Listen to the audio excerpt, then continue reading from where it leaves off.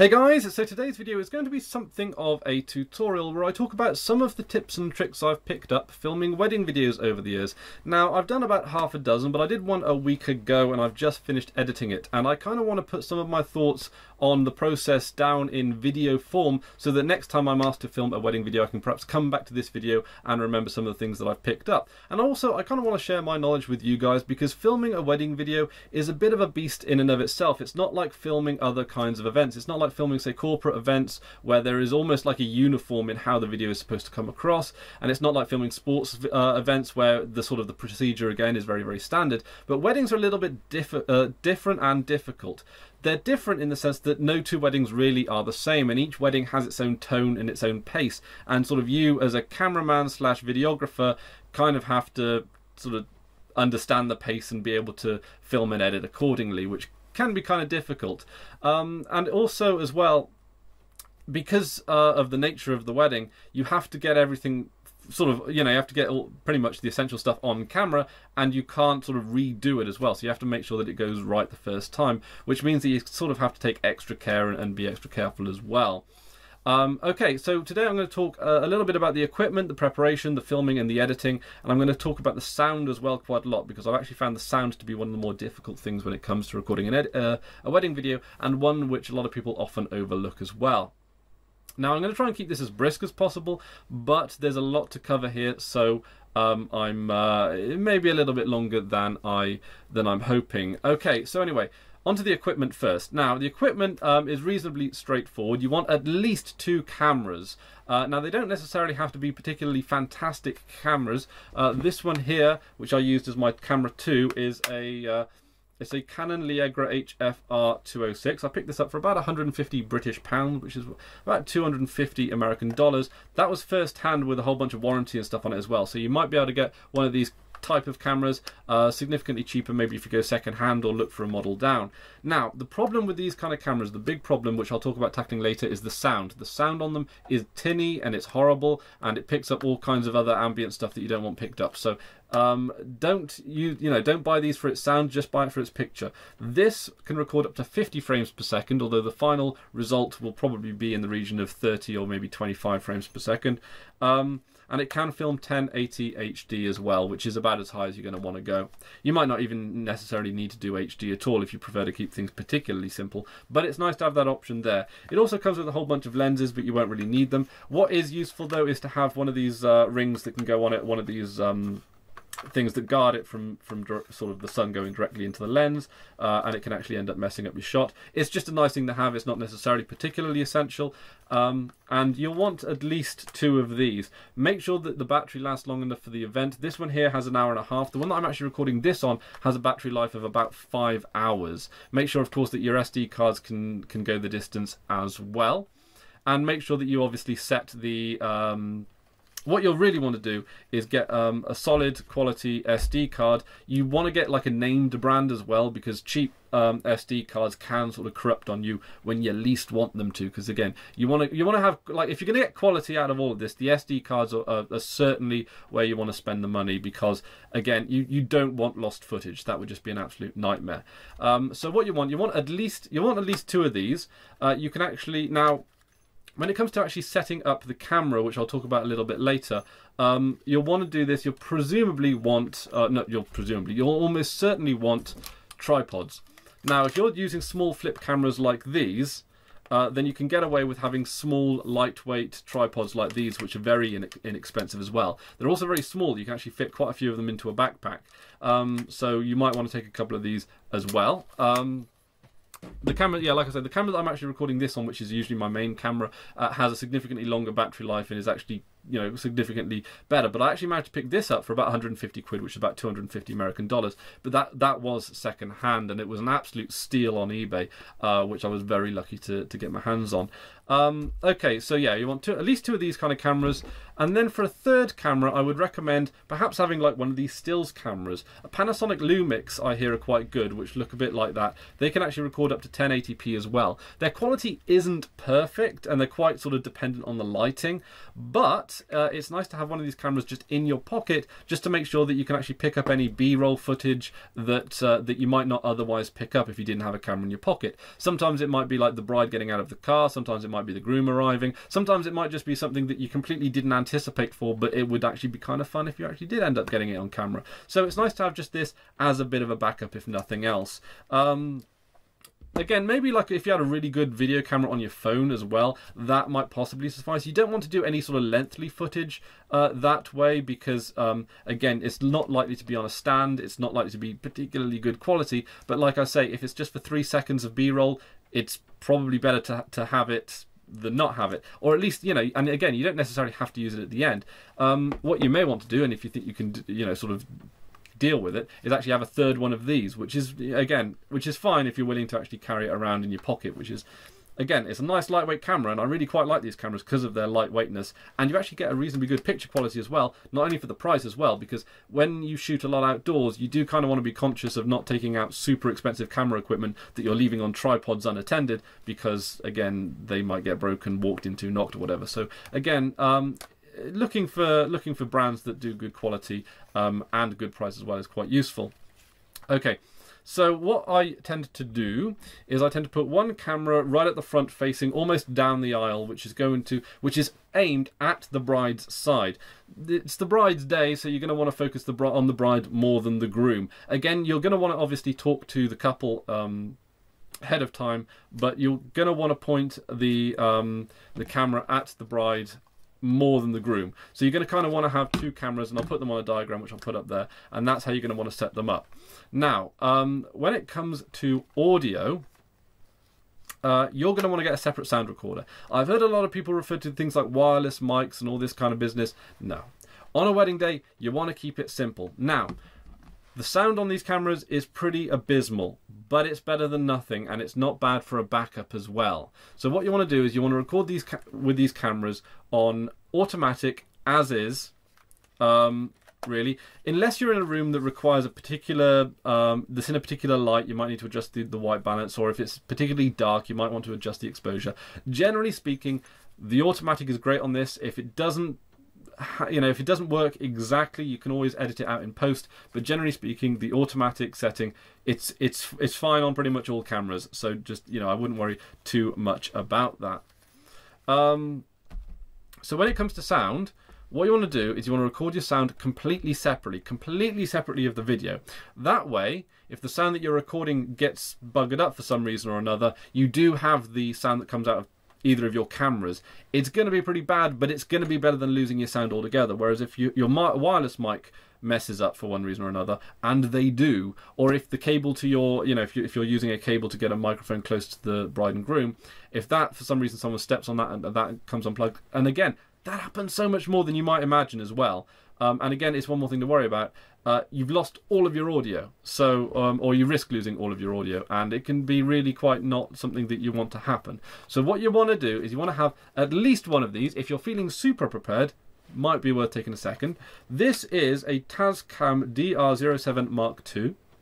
My second one of these is a Handy H1. Now the Handy H1 I recommend to anyone who wants to record audio on a budget, because the actual quality of sound for the price is fantastic. I picked mine up for about 40 quid, which is practically nothing, and the actual quality you get on that is fantastic. It's the Handy H1. Now you can get higher end Handy models, and I recommend you perhaps go for those if you can afford them. But like I say, my Handy H1 is just my secondary audio recorder. This is the one that I actually ended up using. This cost me 130 quid. So this costs as much as perhaps a low-end camera. But again, the audio quality you get out of this is worth it. And again, it's a separate. It records the audio as an MP3 or a WAV file on this device, completely independent of anything else. You can use it as a handheld microphone. What you can even do, and if you've got the time and things are going particularly well, and I haven't done this, but I have been at occasions where it would be worth me doing this, is to actually get one of these things, plug in a clip-on mic, like a little lavalier mic that can clip onto your lapel, and put it on the groom. So you can put that in like the groom's inside pocket. But it works better with the Handy H1 because it's just a lighter device, and then just have the little lavalier up here, not too close to the mouth, and have the volume setting on auto, and then it can pick up the bride, the registrar, or the vicar, or the priest, or whoever's doing the ceremony, and then you can pick up the groom as well. So you don't want it too close to the groom's mouth, otherwise the groom's volume will be significantly higher than everyone else's. But it's having a microphone in the middle of the ceremony, and it's having it quite well obfuscated as well. So if you have the ability to approach the groom and ask him to put on a lavalier mic, then obviously that might be something you want to go in for. Again, it's worth talking these things through. Obviously, don't assume everyone's willing and willing to participate in this. One of the things I've learned as a cameraman is that most of the time you pretty much have to be a ghost. You have to be out, you know, you can't be in anyone's way. You have to very much blend into the background, and that applies particularly at weddings, because they tend to be high stress events. So only do this if, like, the groom is standing around like 20 minutes before the ceremony is due to start or anything like that, because again, it's a good place to get a microphone. Failing that, and which again I've never put on the lavalier mic, but again it's something that I would possibly consider maybe next time, is to actually just put this pointing obviously at the ceremony, maybe obfuscated, just sort of out of the way somewhere, just so that it can pick up as close to the bride and groom as possible. You want it away from the crowd as possible. Ideally, you want it pointing away from the crowd, maybe sort of coming in at one of the sides or something. But again, you're kind of at the mercy of your surroundings here. So you kind of just want to have this vaguely out of the way and pointing at them. You're also going to want to invest in wind shields, just so that obviously the wind doesn't go into the microphone and then mess up your sound. Also, a nice little trick that I've picked up is that when you're putting one of these devices down on, say, a flat surface like a desk or a sort of bit of the architecture or whatever, it's worth having a second windsock to go on the back, so that it's not making any direct contact with any of the surroundings, because that, like, if this is actually touching the surroundings, it'll pick up every bit of sound that you don't want it to pick up, all the ambient sound, all the knocks, all the nudges, and what you want to do is you want to sort of protect the microphone from that. So you want to put like a windsock on the front, a windsock on the back as well, and then just put it in. It might look a little bit funny, but it will benefit the sound all in all. So that's pretty good. Like I say, this is a DR07 Mark II. This is pretty good, and that Handy H1 if you're looking for something on a budget. But it's definitely worth investing in at least the Handy H1. One of the things that actually took me a surprisingly long time to learn is to actually learn to use the auto leveler. Very important to learn how to use the auto leveler. The auto leveler effectively just it weighs up the volume for you. There's a whole bunch of reasons why you want to use the auto leveler. I up until quite recently was doing it manually, and the problem with doing it manually is if you record at the same input volume, the round of applauses that inevitably happen will peak it and sound horrible, but a lot of the time as well, the spoken audio will be a lot quieter than you expect, because obviously you don't want to risk peaking it too much, and that means that you have to artificially compress and boost the speech, and that will lower the quality in and of itself as well. So just let the microphone do the work for you. It'll have some kind of peak reduction so that it prevents the applause from peaking too much. You'll get a higher quality there, and again, it'll just be less work to do in post. So separate audio recorder. One, if you've got them and you're feeling luxurious, pack two, because you never know. Because if you are putting on a lavalier mic onto the groom, and I recommend doing it only onto the groom, the registrar obviously won't be in, won't want to have any part of that. The bride will have a dress that quite likely will ruffle, and that's just terrible for sound. So the groom, who will most likely, presumably, be in a regular old suit, you'll just clip it onto the lapel, and you're almost good to go.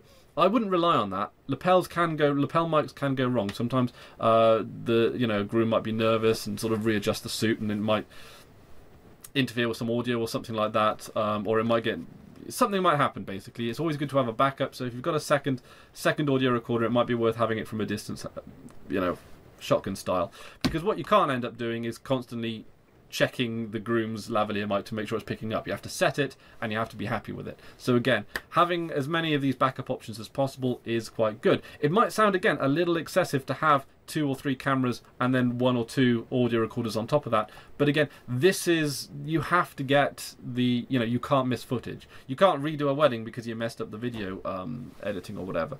So also, like I say, tripods. You can pick a load of them up really quite cheaply. If you're using small flip cameras like that, then the weight is quite fine. If you're renting cameras that are a little bit bigger than this, obviously you'll probably want to rent a tripod in accordance with it. These audio recorders also fit onto tripod stands as well, so that might be something you want to look into. When it comes to preparation for filming, I've covered a little bit of this already. There's a few things that you really want to do. Talk it through with the bride and groom first. That might seem a bit obvious, but again, it's worth doing, and also it's worth addressing. Some of the questions you might want to ask might be, how obvious do you want the cameras to be? If you want the cameras to be, if they don't, sometimes they mind or don't mind whether or not the cameras are in plain sight. Sometimes they want them tucked out of the way. Sometimes they want them completely obfuscated. Sometimes they don't mind if they're just like right up in the face. Sometimes it doesn't matter. Also, when it comes to preparation for the day, talk to the registrar or whoever's doing the ceremony. There's a few reasons why you want to do this. The first is, one of their reason is that they want to make sure that you know the legal ramifications and the legal business around filming a wedding, because there is a little bit of legal business that you have to be aware of. You can't actually film the couple signing the register. Now, depending on the ceremony, depends on where this signing actually takes place, and whether or not it's an angle shot. Talk it through with the registrar. Sometimes they're happy to keep the cameras on as long as they're pointing away from the signing. Sometimes they actually just would rather you just turn them off altogether. You've always got to end up, you know, sort of obeying the wishes of the registrar. They're the ones that sort of not make the rules, but they're the ones that effectively the rules come back on at the end of the day. So again, it's worth talking through sort of as much as possible with the registrar. Obviously, they're going to be busy on the day, but they will want to talk to you anyway. The registrar that I filmed, that I was talking to with, a week ago with the last wedding that I did, was actually very helpful and actually knew filming weddings particularly well. They actually managed to help me set up the cameras in the most ideal places because they knew the venue. And this was in regards to the lighting and where the bride was going to be, and all that kind of stuff.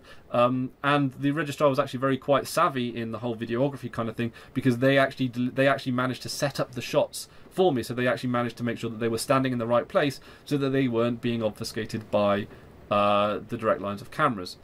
So as I pointed out, I put one camera facing almost at the bride, but almost sort of facing down the aisle, as it were, and I'll show you on the diagram, and one almost to the right of the door where the bride comes in. And again, well, you're going to want to focus more on the bride than the groom. Obviously, it's a mutual kind of celebration, but with traditional weddings, it is the bride's day, and that's, so you are going to kind of want to focus more on that side. That's generally sort of how it goes. Again, something you might want to discuss with the couple beforehand, but it's kind of like that unwritten rule, isn't it? It's the bride's day, so you kind of want to, if you're going to focus on more on one side than the other, what you want to do is, as well, you want to have both of the cameras kind of pointing towards the bride's side, because that way, if both of the cameras are on the same side, you're not going to catch each camera in the shots. You don't want to have a camera in the shot of another camera. That's just, it's not really particularly a good way of doing things. So if they're both on the same side of the room, they should be on the groom's side of the room, facing on to the bride's side of the room,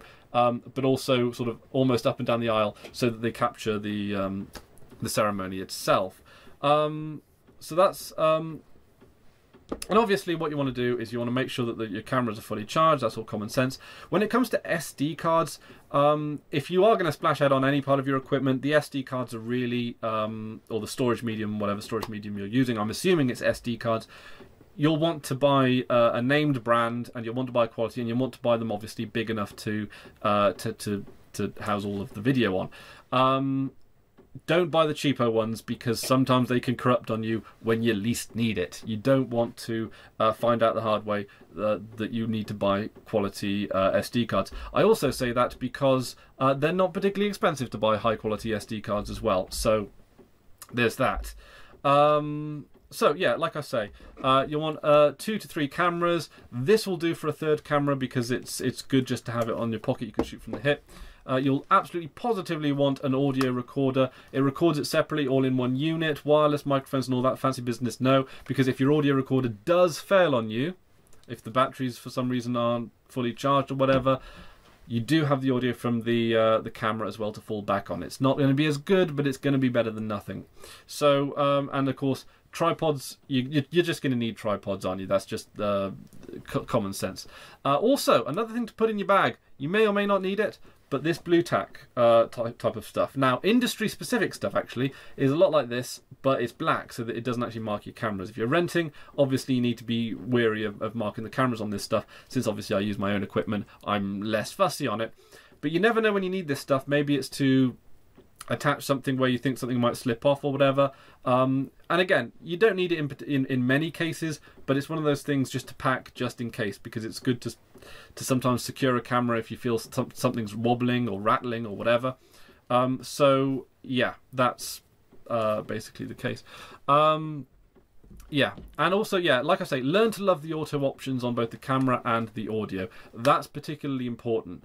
It took me ages to work that out, and I was having trouble with compressing and normalizing peaking audio from the applause, and then leveling the voice of the bride and the groom for numerous times. And it's possible to do it on manual, but you're just making so much more work for yourself. So much more work for yourself, when effectively the auto leveler on this, the auto level on the Handy H1's fine as well. It does the job for you. So it doesn't do the job for you. You still have to process it in post to a degree, but it helps a lot. It helps kind of anyway. Okay, so that's the equipment, and I've talked about I've talked about the preparation. I can't think of anything else there. But generally speaking, you don't want to get in people's ways. If you are going to put a lavalier mic on the groom, obviously you're going to want to ask beforehand. You're going to want to make sure there's plenty of time to do it, and you want to be comfortable with your equipment as well, because you can't keep checking. Obviously, use the auto leveler. You're going to want to have to process it in post more, and again, use the lightest, like the Handy H1, which is like the lightest audio recorder that I know of. That's fine, because you can put it in an inside pocket and you don't even know it's there. You can completely forget about it. Don't rely on the lavalier audio though. Have a backup plan for that. Either have a good mic on a camera or have one of these nearby.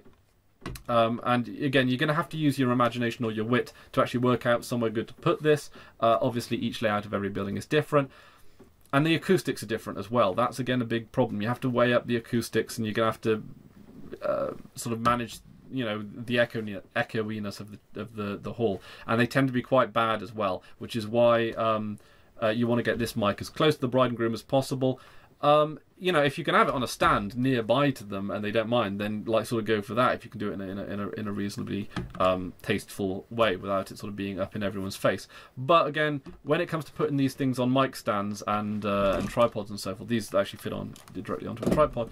You can end up just having a whole bunch of stuff on tripods and getting in everyone's way, and you want to be careful of that as well. So, like I say, it's a matter of using a lot of judgment here, and sort of knowing your options, if nothing else.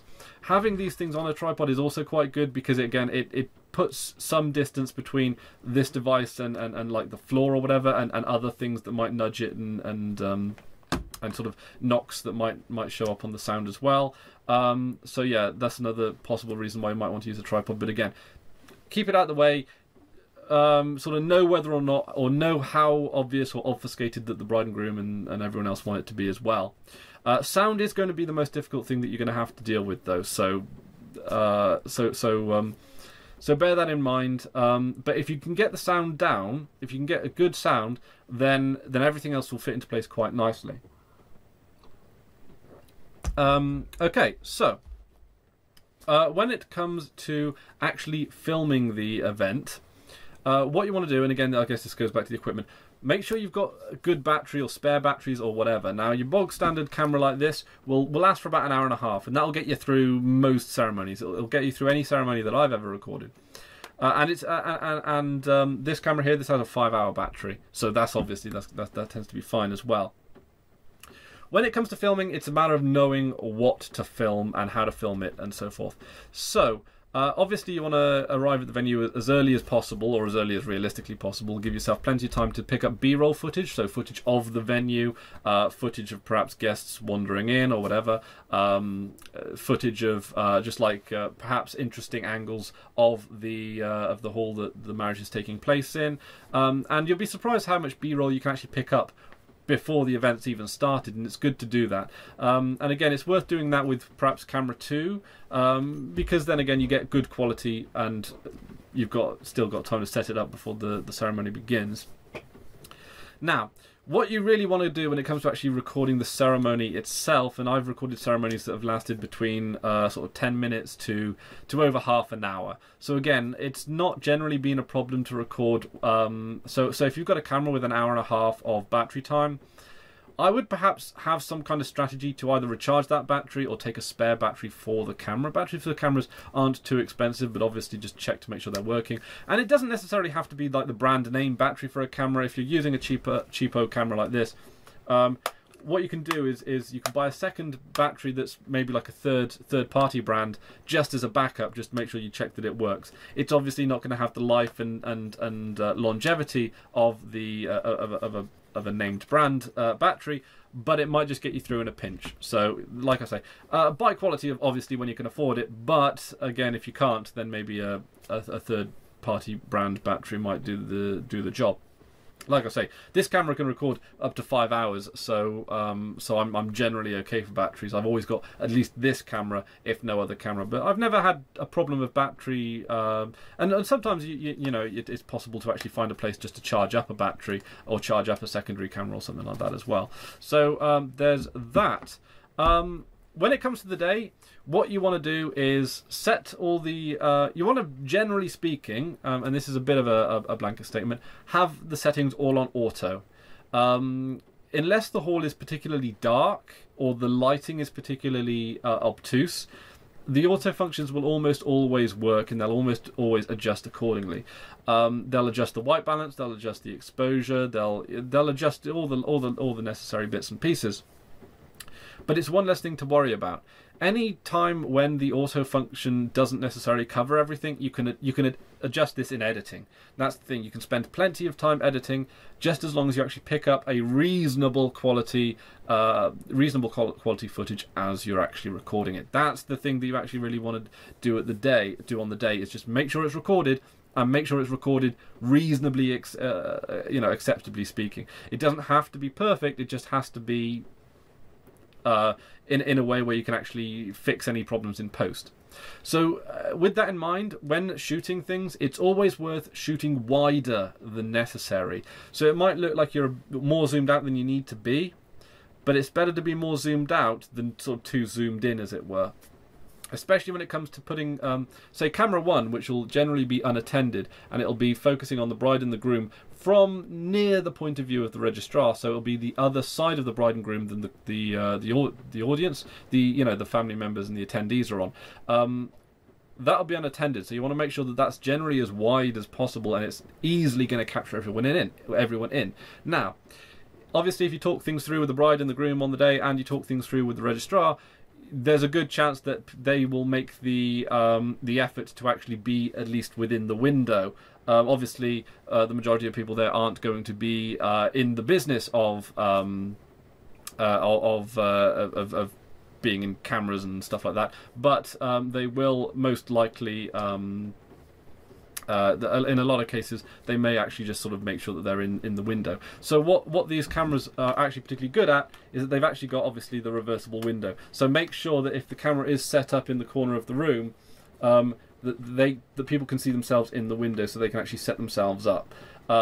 So that just, it's just an extra thing for other people to do. The filming itself, by and large, isn't too big of a deal. If you just keep all the cameras on and try not to fiddle with them too much, it's gonna drive you mad. Trust me, you're gonna want to make sure everything's pointed just so. Generally speaking, like I say, shoot wide. Don't necessarily adjust mid-shot, because you never know what bit of footage that you might end up wanting to use. I've actually had to ditch some really good footage from a really good sort of camera angle, simply because what was actually being said was something really good, but I was actually just adjusting the camera position at the time, and it just looked too amateurish to actually include that in the final cut, which was a real shame. So what you want to do is just shoot wide as possible and just leave it and keep it still, right? Again, this is where this secondary backup camera comes into play. If you think that your current camera isn't capturing everything, or if there is perhaps a better angle, or you want to get something zoomed in, just pull out your pocket camera, zoom right in, and then you've got 2 shots. It's better to have 2 shots. Obviously, you're only going to ever end up using 1 in the final cut, but yeah, that's kind of like that's kind of the strategy that I go with anyway. Now, when it comes to filming, what do you actually film? So the big ones, of course, are the ceremony itself.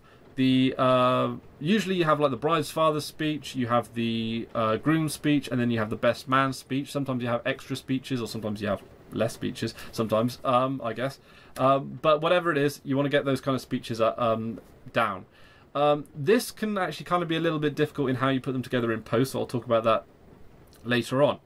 But when it comes to, so you've got the ceremony, you've got the speeches, and then you want to get all the B-roll as possible. Now these are little things like getting the bride stepping out of the car if she's arriving, or the bride arriving, and then just general sort of footage that you can kind of sort of cut away to, or fade away to, and then fade back to.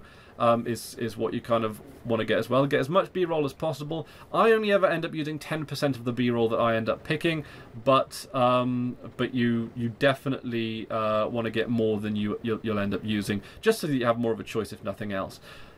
Just as a bit of a side note, a bit of a tangent, if you're wondering what that noise is in the background, it's just raining particularly heavily, and I just thought that might actually come out on a camera, might come out quite poorly on camera, so I just thought I'd let you know, just as a side note. When it comes to filming as well, it's worth filming the ceremony, it's worth filming the speeches. Once the speeches are over, I tend to have a policy of turning the cameras off at that point. Might be worth having this in your pocket for their first dance, which tends to be like a couple of hours after the speeches. Obviously, each wedding's its own, and you've got to adjust accordingly. But generally speaking, once the speeches are over, I put the cameras away, because that's kind of like private party moments as well. That's when people sort of start drinking, and you don't want to get really any of that on camera, or at least I don't. Part of it's like I consider that maybe a little bit of an invasion of privacy, when people are maybe a little more vulnerable, or sort of expressing themselves perhaps more privately, as it were. It's not good to have cameras about there. It just gets a little bit overbearing, and then it starts to infringe on other people's enjoyment of the event. So at that, like I said, the speeches, it's worth just closing off the cameras there. Obviously, talk to the bride and groom if you want to get the last dance on. It's generally not that big a deal. There's usually family taking photos and stuff there as well. Sometimes it's a nice clip to close your video off on, but it's not the most important thing. But yeah, like I say, it's just respectful to the occasion to actually turn your camera to know when not to film, as well as to know when to film. I know that it's kind of an impulse just to record as much as possible, and then just deal with it later. But again, as a cameraman, I've learned that you really, in a lot of ways, have to be a bit of a ghost. You have to blend into the surroundings. You can't be up in people's faces.